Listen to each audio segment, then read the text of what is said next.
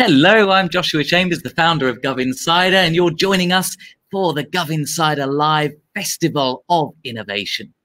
Today, we are looking at new models of government, and we have an incredible lineup for you today. From Poland, we have joining us the Deputy Director of GovTech Poland, Antoni Rytel. From Lithuania, we have Arune, Matelyte, the manager of GovTech Lab Lithuania. From the United Kingdom, we have Andrew Greenway, founding partner of Public Digital, and originally from Estonia, but now a professor at University College London, we have Professor Kattel, the Deputy Director and Professor of Innovation and Public Governance at the Institute for Innovation and Public Purpose at University College London. I'm incredibly excited for the presentations that you're about to see. If you're watching this on Facebook Live, please feel free to push share and share it to your audience. Otherwise, if you're watching on YouTube, please feel free to subscribe. And I'm going to hand straight over to my friend Andrew, who's going to kick this off. Andrew, over to you.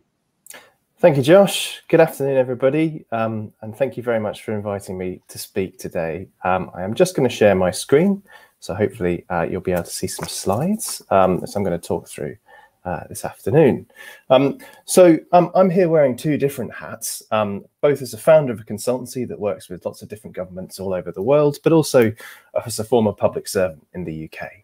And I think the first thing to say on this topic is when it comes to new models of government, there aren't that many new stories under the sun. New technologies, maybe, new politicians, very much so, but often it's the same skeleton of government underneath. So any new model of government worthy of that name has to go quite deep. This isn't really something you can just sort of buy off the shelf. And I really think that at the moment we have a very interesting moment in time, possibly a window of opportunity for thinking quite differently about the structure of government. Coronavirus, I think, hasn't necessarily changed the bigger forces acting on public sector organisations that much.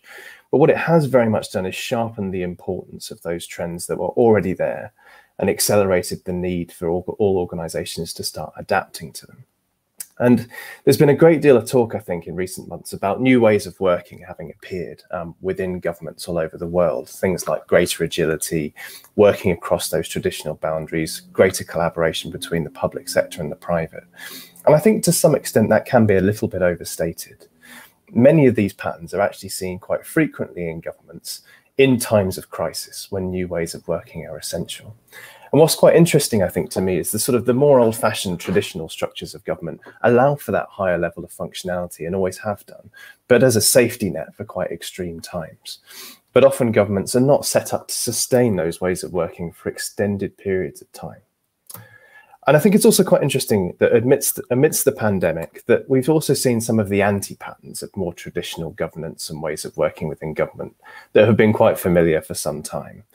Technology and IT-based programs are often still a source of political embarrassment, often because senior figures, be they elected or public officials, have lacked the awareness or perhaps the confidence and knowledge to ask the right questions before they dive in.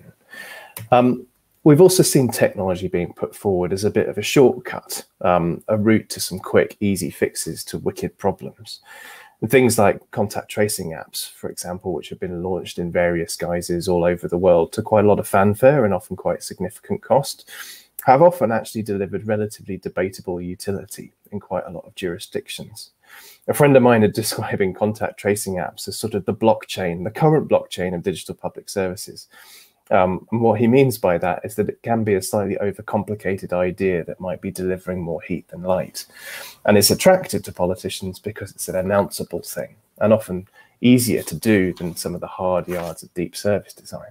And something that links, I think, those two themes and two anti-patterns, if you like, is a degree of codependency that exists between the public sector and consultants. Rather too many governments have outsourced their brains and often other significant body parts, and at quite great cost. Now, consultants, I think, do have their place within this ecosystem without question, and clearly I'm talking to you as one, so I have a view on that. But I'm very passionate of the belief that those consultancies cannot and should not be charged with creating new models of government on their own. And quite often that thinking is being done outside the core of public service. So many of these issues, I think, have long been suffered by the existing models of government. And those models have been put under severe strain in recent months in responding to the coronavirus pandemic. And I think one of the things they're grounded in is the basic shape and structure of government in vertical line ministries who are often quite keen on protecting their own turf rather than working collegiately behind a collective vision and sense of accountability. And those models can be sort of decades or even centuries old and begat quite a hierarchical culture that moves at the speed of process rather than the speed of trust. And so kind of coming back to today's question with, what would you replace that old shape with? What would a new model of government look like? And I kind of thought back when sort of Josh and team posed this to a piece of work that I did with the think tank Nesta last year. They invited me to write a document based on a sort of top program they were doing around radical visions for government. And the exam question they set was what could the UK civil service look like in 2030? So I had a go at writing a version of the Northcote-Trevelyan report, which is up on their website if you fancy a look. And the Northcote-Trevelyan report was sort of the founding document of the UK civil service. It was written in 1854, which makes it 166 years old. And despite its age, it probably represents the last successful attempt at a genuinely new model of government and civil service reform in the UK. And I had a go at writing the equivalent from today's perspective. And the thing that I landed on as the single most important organising principle, the thing that really actually gets stuff done in government, wasn't technology or incredibly smart individuals or process, it was teams. Now, you see teams very often in government, but they tend to be defined by their department or their discipline. You'll hear talk about the economists or the IT department. But what I mean is teams with flexibility, multiple disciplines, the responsibility and the ability to work towards a common goal without seeing grades or who came from what department. And that's not a particularly complicated concept, but it's quite a hard one to execute. And there are lots of teams like this all over the world. I worked for one in the government digital service in the UK when I was a civil servant. This slide that I've just put up is a team based in the government of California who led the online response for their government to COVID-19 and shipped new web-based services and information in hours and days. And the things that characterize that team were they were agile, they were diverse in every sense, they were empowered by their leaders to make decisions with the people in the room rather than going through lots of boards, and they were outcome focused. And again, that's not a complicated thing, but it is hard to execute. And there are lots of teams like this all over the world, and more of them came together in the pandemic response. But sadly, I think some are already beginning to dissipate. And the thing that unites them all, as well as some of those concepts that I've touched on there in terms of their diversity and their drive and their degree of engagement, really is this. They are relentlessly and ruthlessly user-centered. There's a sort of a phrase that sort of suggests that every bureaucrat is an outsider and every bureaucracy set apart from its people. And the teams that I think drive new and successful models of government are counter that view. These teams are not. They're very, very closely attached to the citizens and businesses and others who they are delivering for, rather than getting sucked into the internal needs of their organization. So for me, it's going to be user-centered teams that will be the organizational units of government in a new model, not individual generalists who might be brilliant on their own, or indeed ministries as a unit of government. Teams are going to be the building block of the new model of government, because actually they've always been the building blocks of delivery when it matters most. They might be a blend of public servants and contractors, but the difference is there will be high-performing, cross-cutting, cross-disciplinary, and that those teams will be created as a rule in normal times, rather than those teams just emerging by exception, driven by crisis. But just before I finish, and there's a sort of inevitable question around this, which is, won't having lots of autonomous teams working like this just lead to chaos in an organization as big as government? You can't have hundreds of teams going off and doing their own thing. And that's a fair enough challenge. One thing it does ignore, I think, is that every government already has hundreds of different warring teams who are sort of going off and doing their own thing anyway. But either way, if you're going to build a government around teams, those teams will need some guidelines, so an organizing framework of sorts. So I think the kind of future model of government is one of coordinated decentralization. So these empowered teams won't be coordinated in the traditional methods of government by rules or processes or by strictures, although there'll clearly be elements of that. But instead, they'll be bound together by some common components, built by a central team for use by all and iteratively improved upon. And accountability will also be spread more widely to more people to reflect the fact that there are more autonomous teams. And those common components will be various different things. They might be things like design systems and design patterns to make sure there's a consistent look and feel to public services. They might be common digital platforms for utilities like payments or identity assurance, the session earlier. They might be common trusted data sources, so there's a single version of truth that all of government can draw upon.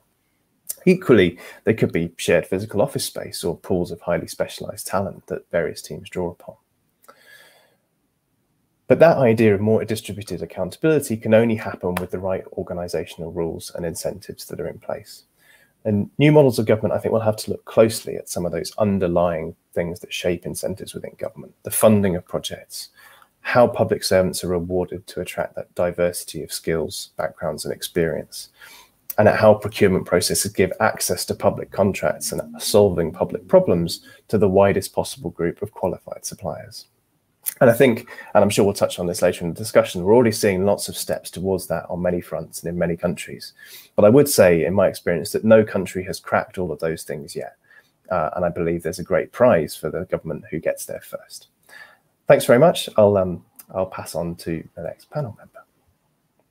Fantastic. Thank you very much, Andrew, for that excellent presentation.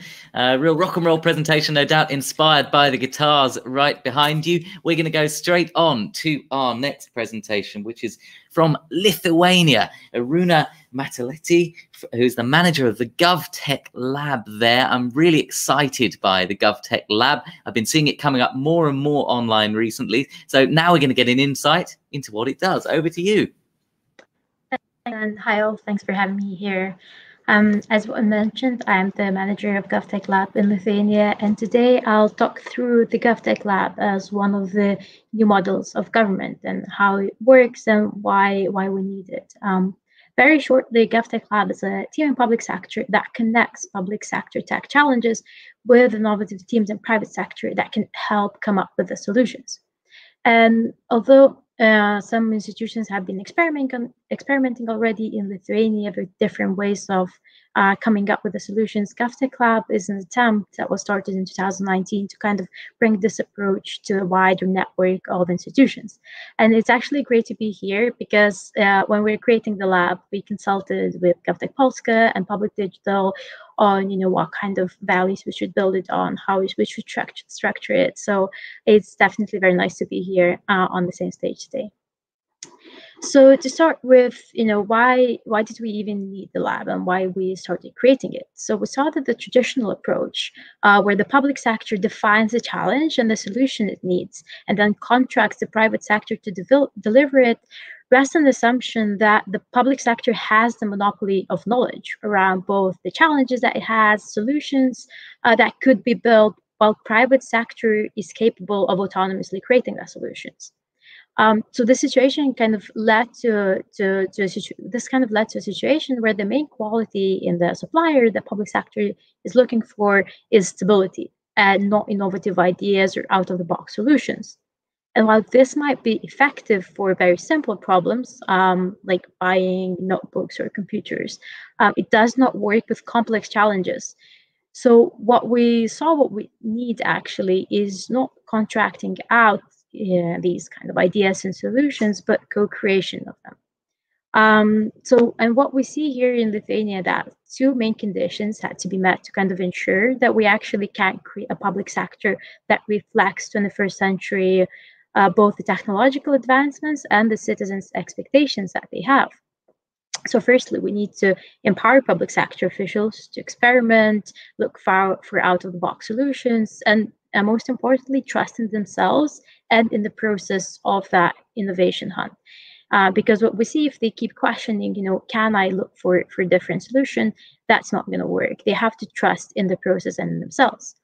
And at the same time, we need to ensure that there's someone to co-create with, right? So we need to diversify the players in the private sector that can help coming up with the solutions and then creating them. So that means that we need to create a conditions for smaller companies, startups to participate in all this process of solution creation. So having these in mind, that was kind of our basis for why we created the GovTech Lab, and also the aim of the GovTech Lab to fulfill these two different conditions. So as I mentioned, GovTech Lab is a team of public sector, around 5 people now, and we officially started at the end of 2019, although like some of the initial activities and piloting of different functions have started before. And we focus on 3 key areas. One is matching GovTech challenges and ideas, then accelerating GovTech teams in the private sector, and building GovTech community in Lithuania. And this is both from the private sector perspective, so ensuring that people that have ideas around building GovTech startups could find each other and meet each other, but also from the public sector perspective, so that we have people in different institutions that have that desire to look for out-of-the-box solutions, so they can meet each other, find each other, and ensure that they kind of keep each other motivated to find these different ways of working in the government. And the main activity that connects all these areas is GovTech Challenge Series. So it's actually the process that connects those public sector challenges and innovative teams that have ideas and solutions for public sector challenges. And GovTech Challenge Series is formed of 4 stages. So first, we work with public sector institutions to define and select the challenges.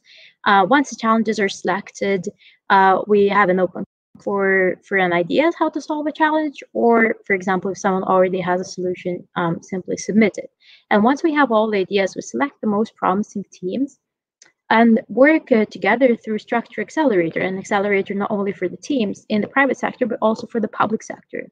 So we want to make sure that teams from both kind of sides work actually together and cooperate and provide workshops together, so that both private sector can appreciate how the work is being done in the public sector, but also public sector sees what's a perspective from those startups or other companies, and what's important for them, so they can actually find a common ground and common language that can speak with each other.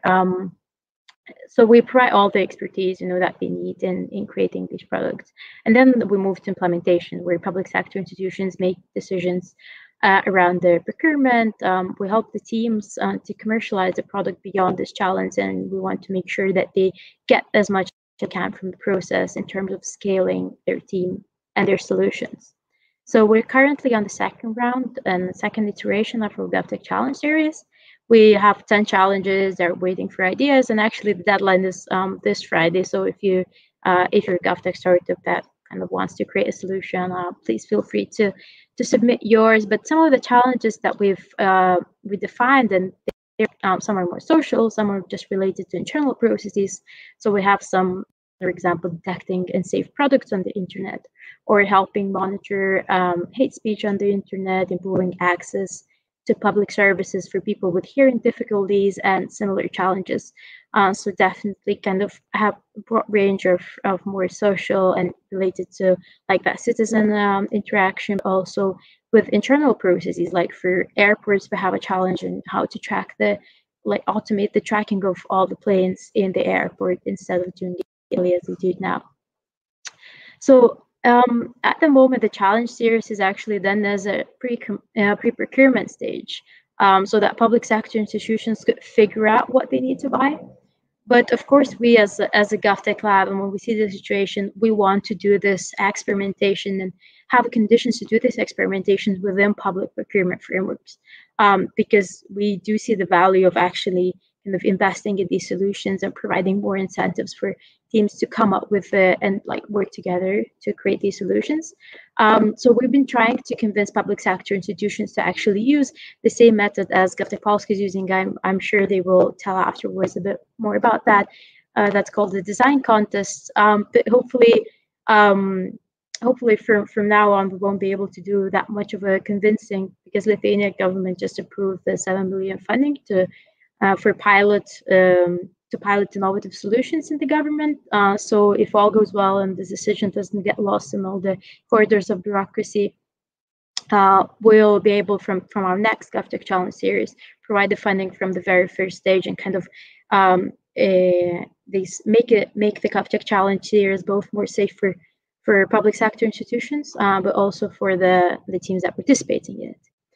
So that's kind of the main things that we do. We also try to help institutions in organizing discussions with suppliers before procurement if we have capacity. But the kind of the main values and ideas that we try to follow are first the co-creation that I mentioned. So we're trying to make sure that the challenges are both defined working with the society, with the people that are affected by those challenges, and then that the use of that tool that is created is actually consulted when then used, kind of consulted with the participants. So for example, last year when we had the challenge with Bank of Lithuania about how to automate the sharing of data between financial market participants and the regulator, the desire for that tool came from the fintech community itself. And then now, before starting to use it on a scale, Bank of Lithuania is consulting the full kind of all participants of the financial market so that they can know, if they're actually gonna use it. Secondly, the second value is that open innovation that I think will be important very much in the kind of that new models of government and governance. So we try to encourage public sector institutions to be open about the challenges, to not pretend that everything is great and they can solve everything behind closed doors.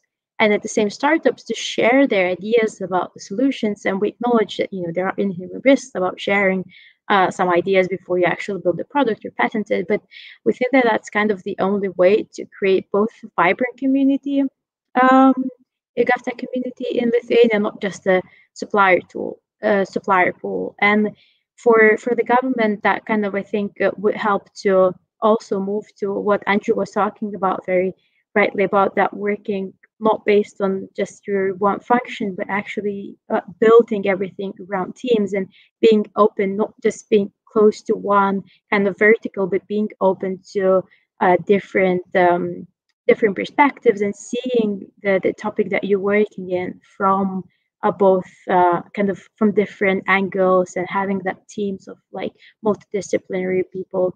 And we think that these kind of ideas that we try to bring through the just one process can help them and kind of change the culture a bit in the public sector as a whole. Thanks a lot. Fantastic. Thank you very much for that presentation. I've got lots of questions that I'm going to be asking you straight after our presentations.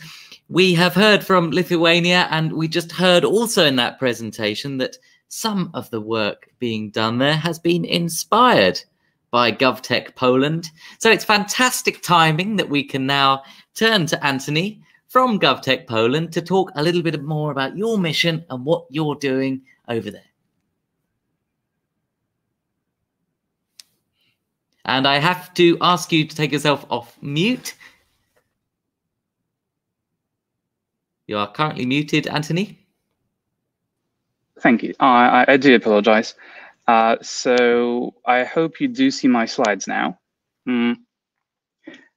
So it's really more of a sort of inspirational deck than sort of the main thing I wanted to convey. But in principle, as Arune said, as some of you watching may recall, we are the GovTech Polska, also known as Government Technology. I do apologize for that. That's what happens when you don't turn night mode on. I do apologize. Anyway, so we are a multidisciplinary task force in the Prime Minister's Office of Poland. We deal with basically everything which has the word innovative, digital. I'm so sorry to interrupt you, Antoni. I'm so sorry. We don't have your slides currently on screen. Oh, you don't. Stick with us for a second, folks. But could you just push screen share, please, Antoni? We're quite keen to. I do believe I've done that, but I will do this in a second. Of course. My apologies. Maybe Andrew can play us a song while we're waiting. Yeah, trust me, it's in everyone's best interest that I don't. Right, so you just see myself, right? We can see you currently, we can see us all, and then in a second, Right, so I'm pressing share screen and bring up the screen. slides. It should I work. just did that, and then I actually did the whole screen. I don't know, do you see anything now, perhaps? Oh, yes, we do. Yes, we do. Lovely. That's great. All right, so apologies for the delayed start. As I was saying, as some of you may recall, we are a sort of GovTech Polska, which those viewers and readers who are Singapore-based may know. Sort of organizationally, we're very similar to the Singaporean GovTech, which it means sort of we do operate under the PM, sort of with a cross-section of government in terms of digital projects. So without further ado, sort of the larger thing that inspired us to sort of come up with this idea of doing something sort of off the beaten track is this one number, which we found really staggering. Seeing as this number on the left, 400 billion, this is our yearly budget of the entire Republic of Poland. Now, over half of this, over 200 billion, is spent each year on procurement. This is literally the largest market within the entire country. So obviously a lot of value here. And as Andrew was saying, sort of the more value there is somewhere, then there is the more potential for change and improvement. And therefore, we decided to sort of give it a shot to see our to direct our focus over there. So why is this whole thing happening? Why is this an issue with smaller companies not being able to participate in public tenders? Well, I mean, those reasons here are listed, but principally they all sort of trickle down to excessive bureaucracy, really. Sort of the government not speaking the same language as this innovator community within both Poland and other countries. So we set out to build an alternative, a different model of a government which actually speaks the language of the people it's supposed to govern, especially the innovator community. Now, so the third thing we started with was this sort of massive pie chart you were seeing. This issue of SMEs and the startups really not having too much access to large government projects, which is a massive pity because over 97% of global companies are startups and SMEs. So the potential is really obvious here. Whereas this sort of proportion in terms of the companies who actually do get a public contract is literally reversed. So obviously, a lot to be done here. As Arune was saying, so I won't delve too deep into this. Design contests, it basically means that there's a public institution which sort of sets out a challenge, which then is easily implemented by SMEs and startups. The one thing which differentiates it from other sort of initiatives which aim to accelerate or promote SME involvement is that this actually is a legal procurement way, which means that the public institution is actually able to sort of purchase the last thing that won the contest, which is, of course, a massive advantage for them because there's no sort of tendering and purchasing procedure as a follow-up. We build software tools for this. We sort of have the whole suite of tools we sort of would like to showcase, but that's probably the subject of another discussion. But in principle, sort of these three things are what we believe to be the differentiating factors between the interesting public sector challenges and what you can see in the private market. So projects are small but interesting. There's sort of no excessive prerequisites going on. So literally, if you're not a convicted felon, you're more than eligible to take part. There's sort of no tendering requirement or loan capacity or anything really of the sort. You just present us with your solution and we'll take it from there. And obviously, there's just one set of government data and it's owned by the government. So obviously it makes the project way more interesting. numbers, I think, do speak for themselves. Sort of just to give you sort of a benchmark here, normally an ordinary public tender across the EU has about 3 participants, and I think we averaged about 50. So there is really sort of our guess that there is a massive potential in the startup community to supply technology to the public sector wasn't entirely wrong, it would seem. But obviously that's not all. More is expected from us, and we try to deliver more each year and each time. When last year, Justina, who's now the Prime Minister's High Representative for GovTech, attended this conference in a physical fashion. We're about at this stage, so we're introducing this part, which I'm showing right now, without going into too many details. We thought that we should go a bit one step earlier with to sort of not just technical solutions, but also ideas for areas for improvement. So we organized massive survey design sessions about Polish rail, about water in Poland, and then the government of Nigeria decided to approach us about, yeah, that's actually a cool idea. Any chance you could come over to Lagos to implement that in Lithuania? And well, lo and behold, before we really noticed, we were in Lagos doing the exact same thing. So we're really trying to export those solutions, adjust them to a different perspective which other countries have, which means we learn a lot, and hopefully others do as well. Now, obviously, the elephant in the room here for everyone who deals with digital policy is the pandemic. There are online memes circulating all around the planet with who was responsible for a company's digital transformation, and not the CEO, not the CTO, not the CIO, but COVID-19. And it was also the case for us, and we really had to step up with different sort of means of engaging people to provide digital solutions in a very short time frame, because obviously there are people who are unable to sort out their basic needs physically due to the pandemic, and we had to come up with a digital alternative. It wasn't easy, but we also got a lot of help. Some of you may know this already, but the Europe's largest hackathon and world's second largest is actually held in Warsaw every year, which allowed us to hold a virtual edition of this and to get this community involved much deeper into developing solutions which aimed to. The first hackathon was combating the pandemic itself. The other one was about combating the economic impact of the pandemic, and the third one was about sort of getting back on track the economy and the society. My apologies for the Polish text on the article. It just sort of the main one we had about the issue. The second one, as you may know, in some other countries also happened. Remote education was a thing. All schools closed, and we had about a week to come up with a way to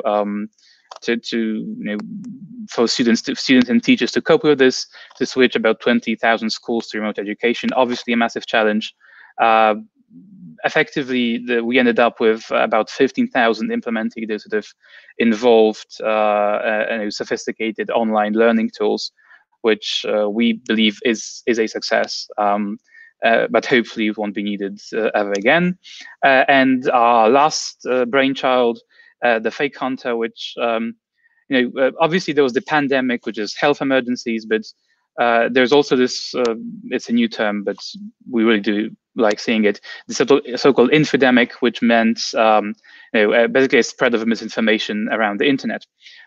So what we did, we launched a portal which is a bit different than other fact-checking websites, because it's not exactly sort of send us an email and we may get back to you with a report. We try to sort of get you a feedback within hours, if need be. There's a dedicated plugin, so you just literally highlight a text in your browser, you press submit, and then we have to take care of the rest. The one interesting bit, which will bring me to my conclusion very shortly, is again, this is sort of involving people in government, because there were a couple hundred volunteers who decided to get involved with the portal and combat misinformation with sort of their skills, knowledge, and time, which we found was absolutely amazing, seeing as it is estimated that about 600 people died due to the COVID-19 related misinformation. So really, sort of, it's not a an abstract challenge. It's something very real. And if we can contribute to preventing it even the slightest bit, that's we'll try to do this. So no, I know you're probably looking at me in this scornful fashion. So we can just conclude with, if anything of this seemed interesting to either my esteemed colleagues here or anyone in the audience, this is our email. We're always glad to get in touch with other governments, exchange information, exchange experiences, share some of our remarks about what's going on. So again, we're always open for cooperation, and please don't hesitate to reach out, because what we want to prove is that this word does not exist in government. Thank you.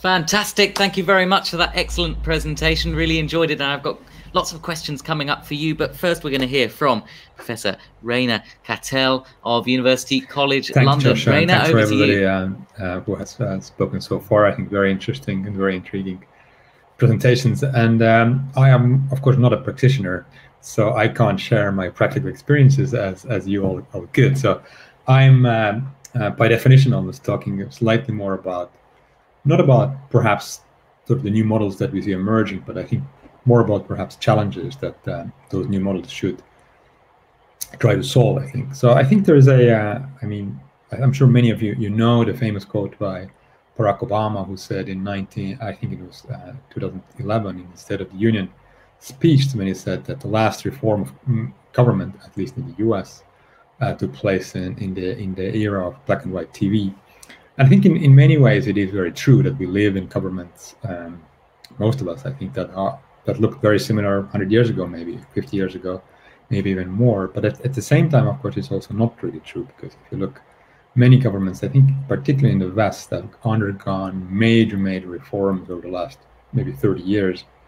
And I think this is what Andrew was referring to as well, by the rise of consultancy, for instance, and outsourcing, and also all these kind of managerialist reforms that really try to see, government as a private sector. And I think this is something that, when we're talking about new forms of government, we're still reeling from those reforms. And if you have followed the news from the UK, for instance, around the COVID and tracing apps and testing debacles, these are all the results of this kind of loss of capacity and holding out of the state. So that, I think there is yes, obviously there is a need for new forms of government, but at the same time, of course, we have had a massive reforms as well. But I think there are like a couple of really important things we have to realize about government when we think about new reforms. And first is that if there are things that governments have created 2,000 years ago and that are still in use. So if you go to North Africa and Morocco, you still find public bath bath houses that were created by Romans 2,000 years ago, and they're still being used as public baths for the purposes of public health. So there's something that 2,000 years old. So at the same time, of course, governments have to also deal with COVID-19, which is something incredibly immediate.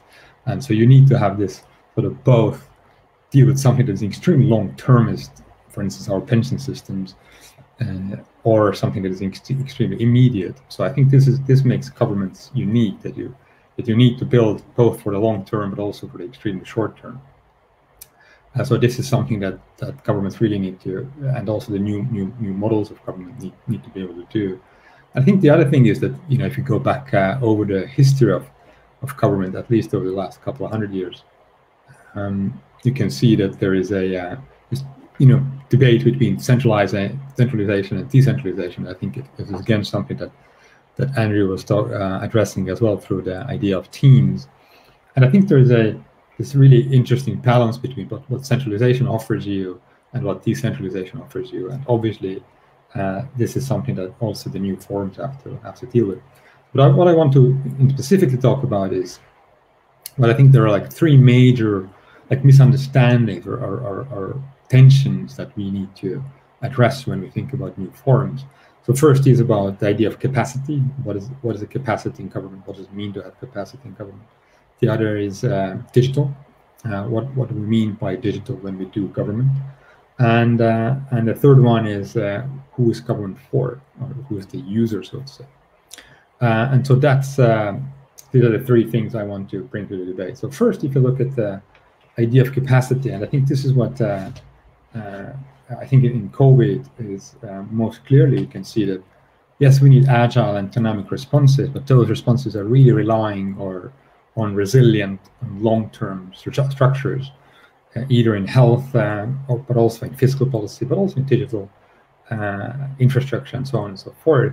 So if you look at the successful COVID responses, they were very agile, but they also relied on long-term capacity. And I think this is something that we really need to understand better, how agility actually rests on resilience and long-term capacities, and also the other way around. So if you don't have resilience in your system, your sort of agile response to crisis becomes just sort of a panic, as we can see in a couple of countries.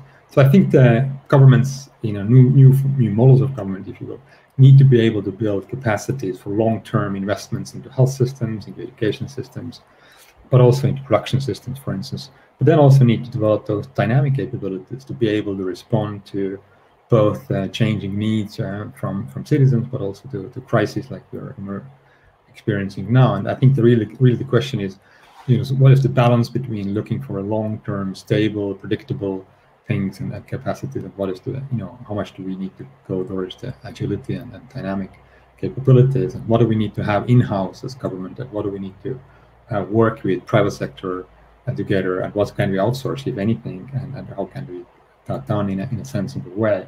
So I think this sort of balance between long and short term in a way, and what kind of capacities to build in-house and how to build them is a really big challenge. And I think we heard some of those from the cases of Lithuania and Poland, I think, which is really interesting, this idea of co-creation and the idea of dealing with procurement, for instance. So the second thing I want to talk about is this sort of misunderstanding around digital, or the tension around digital. So I think there's a lot of the digital government efforts end up actually working towards having more efficient government, which is sort of saving money and bringing the costs down. But I think we don't really ask what is the other value we can actually create. And I think if you look even like very different examples from Estonia or UK, for instance, you have very different digital governments, but they sort of end up being eventually about how can we bring costs down, which is, of course, it's a wonderful idea, but what else can we do? I think looking only at efficiency, we are sort of really playing into this big tech talk, which they're the same thing. They're providing us with seamless services. So if and we are sort of falling into the trap. We think that government should be as seamless as Amazon, and that we get into this sort of very utilitarian state-citizen relationship, because this efficiency implies that I don't want government to be anywhere near me. I just want the government to send me a notification when my passport is about to expire, and I just renew it, which is great. But I think we want more out of this relationship. So I think the way, the challenge for a digital government functions, if you will, is how do we actually engage citizens? So if you think about local planning, city planning, so we all, whenever we go outside after this session here, we will leave data trail along the streets, but we don't really own this kind of data. We don't really deal with this data at all. This is owned usually, at least here in the West, by private companies. And I think this is we lose this critical relationship between government and the citizen. And I think the second thing is that we really have forgotten that governments are, and that is, I think the Poland example is a great example. Here's government really is shaping markets through procurement really in a massive way. So we should really think of government as the one who can create innovation ecosystems in many areas, especially through procurement. I think the GDS example here in the UK and Poland example that we just heard are really interesting examples. And I think the last thing I want to mention is who's the government for? Who's so to say the user? And I think here again we have like two juxtaposing ideas, if you will. One is we come from this mass production of services, so mass production of health, mass production of education, and we look at the citizen through the lenses of averages. So if you look at the a typical sort of public service, it is great for an average person, but of course nobody is average. And so that's why we look at those services like hospitals and things like that. They're so expensive because they're so large scale, because they are serving the average. And then on the other hand, you have this idea of bringing in new types of methodologies to government, like user-centered design and all those that tend to be very focused on very individualistic. So I think something that we have forgotten is something in between, is this idea of community, and that we are all actually social. So nobody lives alone, no man is an island, if you will. And I think that this is, I think we saw in the Lithuania's presentation so nicely, is this idea of how do you actually engage and co-create with citizens. And again, this is something that we should also think about, how do we actually, provide evidence for that as well. Thanks so much. Fantastic. Thank you very much. That was a really thoughtful and insightful presentation. And let's go straight into the questions now. First, I want to talk a little bit about skills, a little bit about HR. Andrew, I remember a conversation with you, I think last year in a coffee shop somewhere in the world, where you were talking about a new idea of HR and how you measure and how you train people to work in government. Can you tell us a little bit about that, please? Yeah, sure. I mean, I think one of the interesting things, and Rainer touched on it in sort of mentioning digital, is that digital transformation has been a big topic in government for the last sort of 10 years or so. And it's sort of effectively, if you want to pressy it in a very glib way, it's sort of bringing IT and technology out of the plumbing layer of government and up to a more strategic position and a kind of a more elevated discussion. And I kind of think that the next one, or next big kind of element that would happen to this should happen to is HR, because government's fundamentally a people-based business and always will be and always has been. And yet the kind of the conversations about HR and organizing people within government tend to be very transactional and quite dull.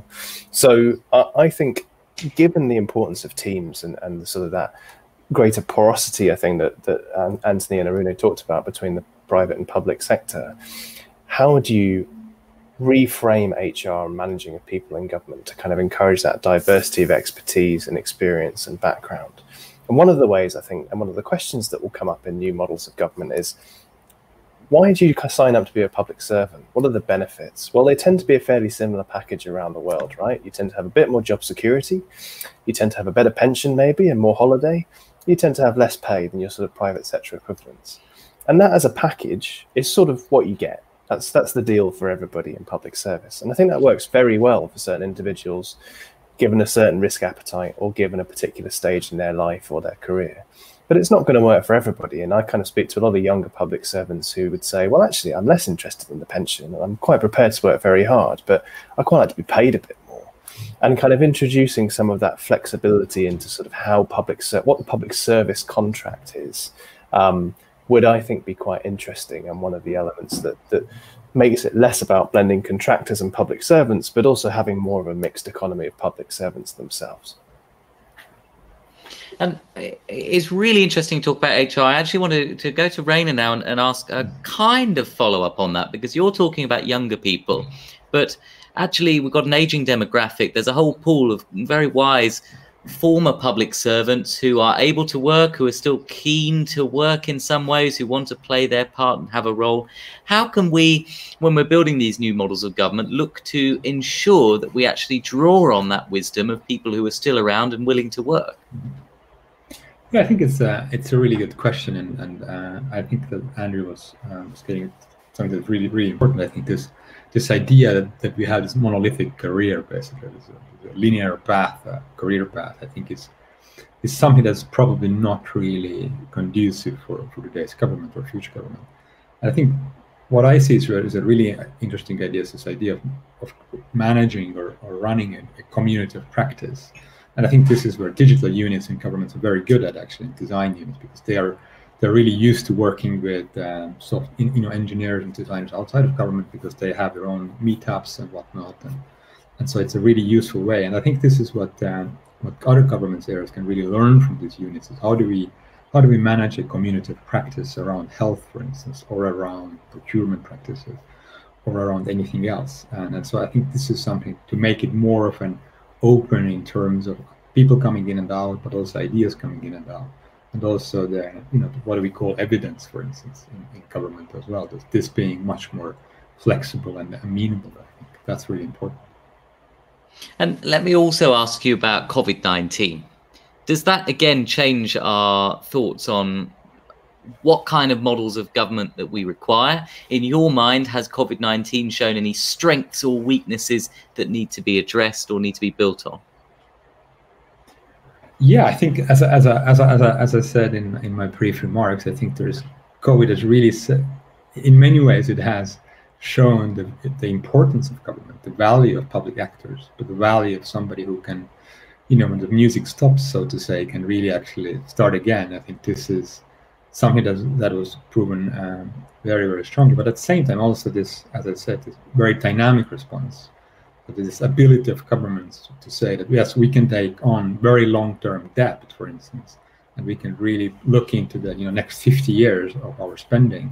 And at the same time, we can also run out like testing kits for tomorrow. So I think this is a unique balance that governments will, I think, increasingly need to face. If you look at climate emergency, for instance, if you think about 20 years in the future, many of our areas where we are living will be under serious problems, either from the population changes, climate emergency, but both need this kind of very long-term vision, but at the same time act now.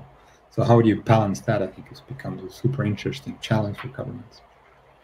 And there are already units and models that are shaking up government. Arune, we heard that one of the roles of your lab is to, in quotes, shake up government, something that you noted. So when you've been shaking up government, how have you ensured that it hasn't prevented you from being able to do it, hasn't stopped you from doing your job? How have you overcome any challenges you may have faced while doing the shaking?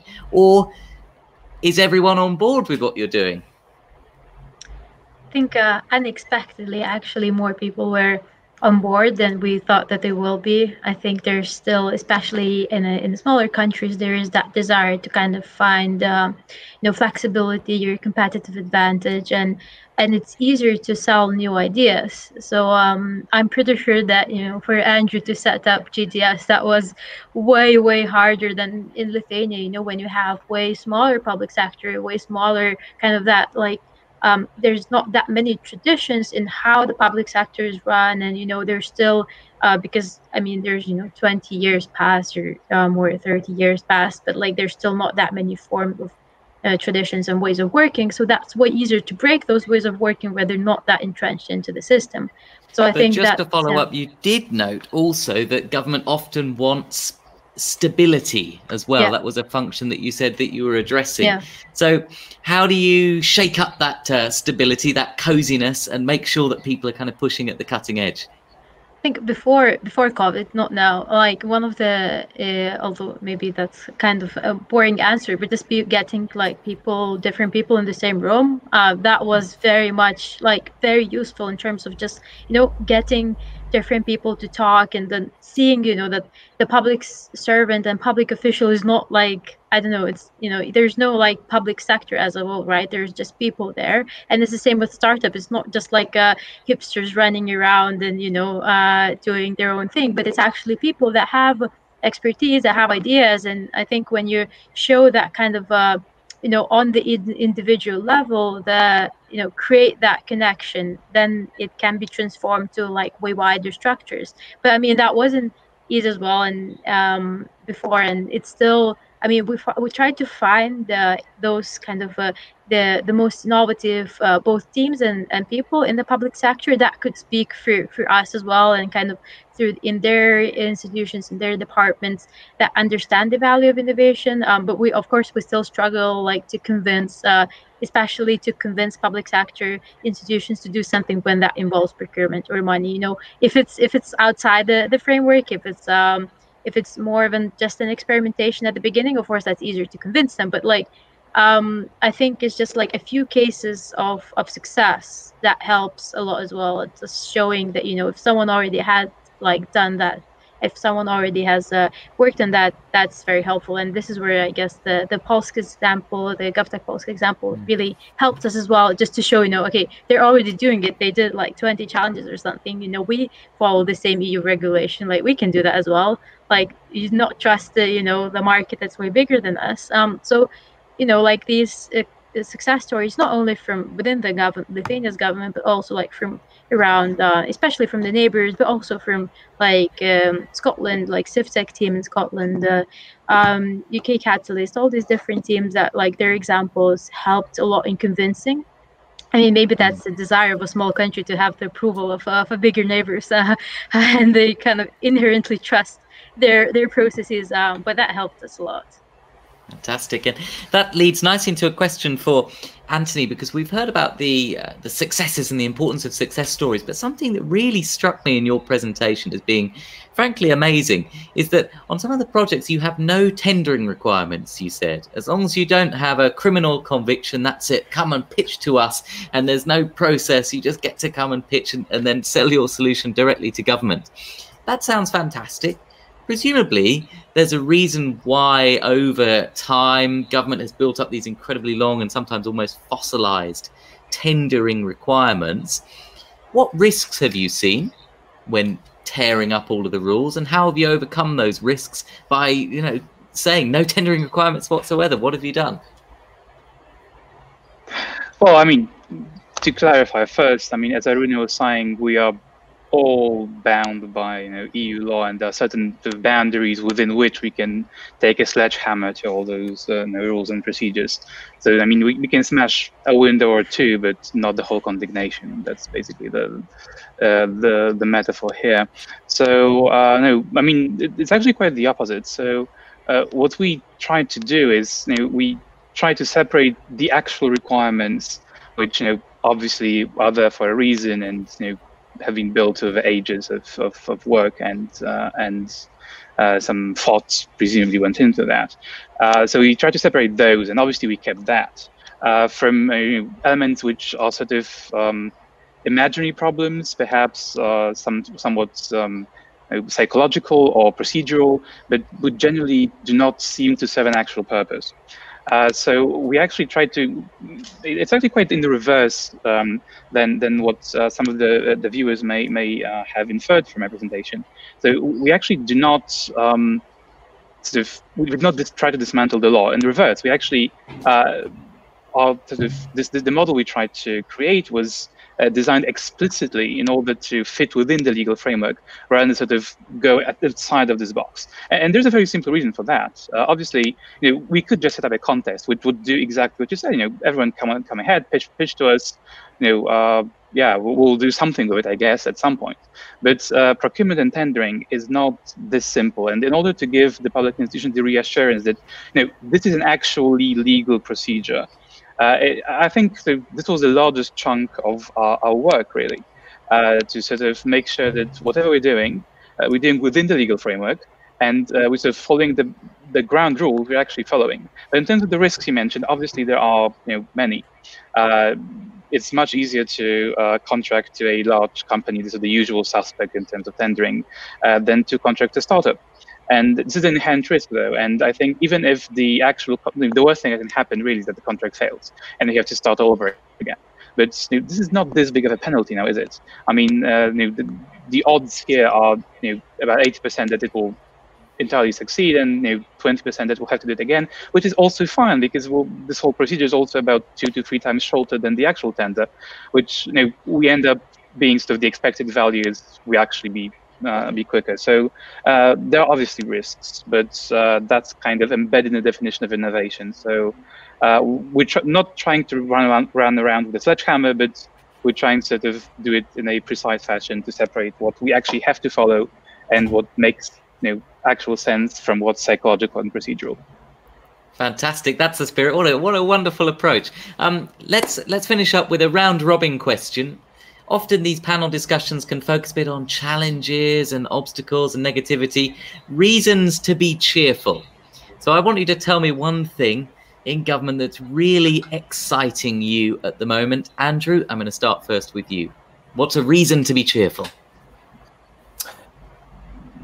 I'd like to come back to something Arune said, which is, I think it's very telling that countries without perhaps, with younger institutions, can move incredibly quickly when the stars align. And I think COVID has given a real window opportunity to do that. So I think there's an opportunity to build on some of the successes that have gone before and moved quite quickly and made some new mistakes. Arune, let's go to you. I think talking about COVID and just expanding what Andrew was saying, like the crisis showed the potential of the public sector and the motivation of people that are working here to actually, you know, fix their problems and work on them. And so I think that kind of the hopeful message is that if public sector wants, they can do it. It's just now for the bureaucracy to catch up to all that work that the public sector officials have been doing. Fantastic. And GovTech Lab Lithuania is a brilliant reason to be cheerful in its own right. Antoni, a reason to be cheerful, please. And you're on mute, I'm sorry. Apologies.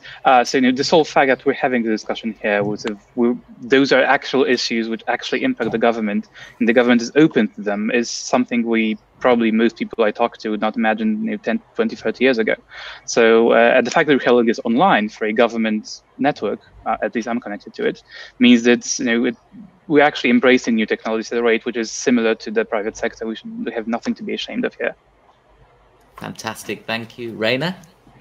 Yeah, what I find really exciting, I think, today is that there are so many people who are willing to question the form of capitalism we are now in, and so I think this is a good sign for you know, inequality, climate change, all of those issues, that maybe we're actually able to tackle those issues. And sounds like a topic for another panel session in its own right. That's all we've got time for with this panel session. Thank you so much for joining me today. I really appreciated your time. Thanks for and that's the end of the GovInsider Live Festival of Innovation for today. But join us again tomorrow when we have an incredible lineup of global speakers for you, starting at 10 a.m. GMT +8. That is 10 a.m. Singapore time. We have Canada. We have Singapore's Smart Nation. We have speakers from right across the world coming and talking about data and transformation. The World Bank joining us as well. And that's the first session that we have, kicking off an incredible final lineup to our festival. But that's all we've got time for now. Thank you very much for watching, and I'll see you again soon.